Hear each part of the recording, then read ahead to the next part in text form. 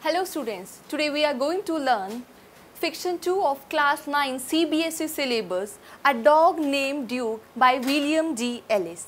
Let us know something about our author William D. Ellis. He was born on 24 August 1794 in US. He died on 9 June 1872 in UK. Some of the major contributions of the author are Bounty Lands, Jonathan Blair, Bounty Lands Lawyer, The Brooks Legends. He began writing at the age of 12. Each of his novels appeared on bestseller list. This fiction deals with three living beings. One is Charles Hooper, a man who works as a sales manager for a chemical company. Second is Duke, it is a dog. Third is Marcy. She is the wife of Charles Hooper, and Charles Hooper is also known to be Chuck. This fiction gives a perfect example of the friendship of a man or a human being with that of an animal. Also, it gives an example of the loyalty of an animal towards its master. So, this is basically a dog which Charles Hooper wanted to buy. He liked this dog, but he knew that his wife is not a dog lover. She believed that Pomeranian is a kind of dog which is the right size dog for a small plot.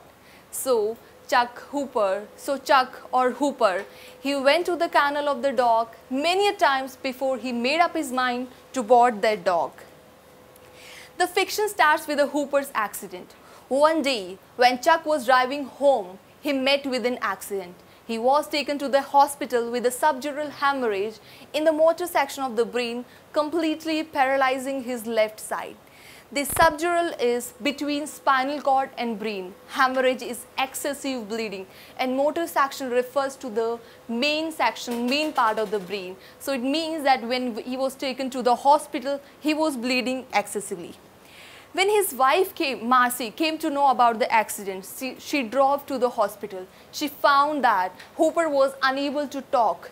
He could only breathe and had double vision. So, on looking at the critical condition of her husband, she called her neighbor to put the dog back into the kennel because there was nobody to take care of the dog. After 5 weeks, some of the colleagues of Chuck came to the hospital and they asked to take a year off. After 6 weeks of the accident, he was given a wheelchair. But finally in March, he was discharged from the hospital. His excitement of the homecoming wore off very suddenly because now he was all alone with his own thoughts in that house. Because Marcy went to the office every day in the morning and Chuck was still in the kennel. So finally, they decided to bring back dog to the home. The day finally came when Duke arrives home. At that day, Chuck wanted to be standing in front of Duke. So with the help of Marcy, he stand.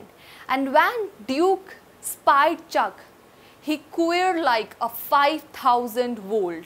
He was now a missile, a 23-kilo missile of joy. He hit Chuck above the belt.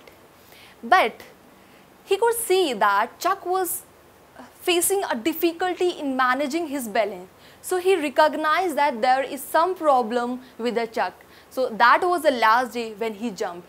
Now Duke posted his position along with the bed of the Chuck. Many days passes on when they stare each other.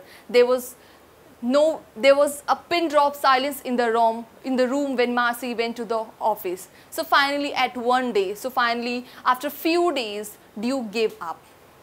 He was restless. He wanted to talk. He wanted to make noise in the room. So finally, he nudged his nose under the elbow of the Chuck and tried to lift him up. After many trials of the Duke, finally Chuck decided to move. He asked Marcy to help him stand, and finally at that day they took one step. After that step, he collapsed on the wheelchair. he felt exhausted, but the process continues. This was the time period of the training which the dog gave to his master. He again nudged his nose and lifted him. So finally the next day they made 4 steps. Ultimately, suddenly, gradually, slowly they increased their step, and then the day came when in Jan 4 he went to the office without the help of Duke. He informed his manager that he would come down and work for an hour, and after a few months he recovered his health and he worked the whole day. In March 1956, because of his constant efforts, he promoted as regional manager. Now they shifted their home. Who shifted? Marcy, Hooper and Duke. The new neighbors, they did not know the story. They did not know the story of Duke and Chuck. So the neighbors could only see that the man is moving like a mechanical giant pulled by the dog as if he owned the men. In October 1967, Duke met with the accident. He was taken to the hospital, but he could not survive. So, being depressed, Chuck carried on his life. He worked hard, and finally, he was promoted as Assistant National Sales Manager of his company.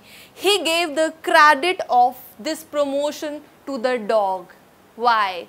Because it was the dog who gave him the hope of new life.